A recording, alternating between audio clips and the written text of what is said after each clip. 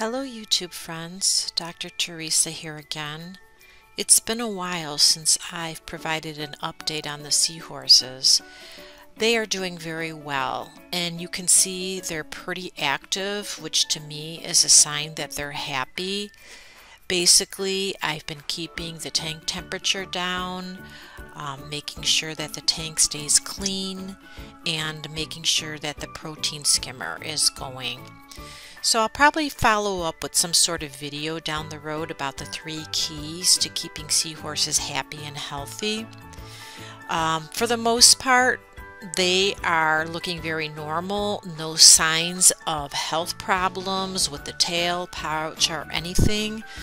Unfortunately, here's Memphis. He does not seem as active as the others and doesn't seem to eat as much as they do. But I have to say that I have made a couple of upgrades recently, and it has impacted the stability of the water parameters. So I'm hoping once the water is more stable, he'll go back to being more of an energetic, healthy eating seahorse. But anyway, everything looks good. I don't think, here's Hunter, I don't think he is expecting yet. I don't think his pouch is showing signs of being pregnant, and we'll see in a few moments that he and Parley are still flirting, which tells me that they have not yet exchanged eggs. There is Hunter on the bottom, and there is Memphis on the intake. He likes to hang out there because he loves the food to just come to him. So you can see there he is.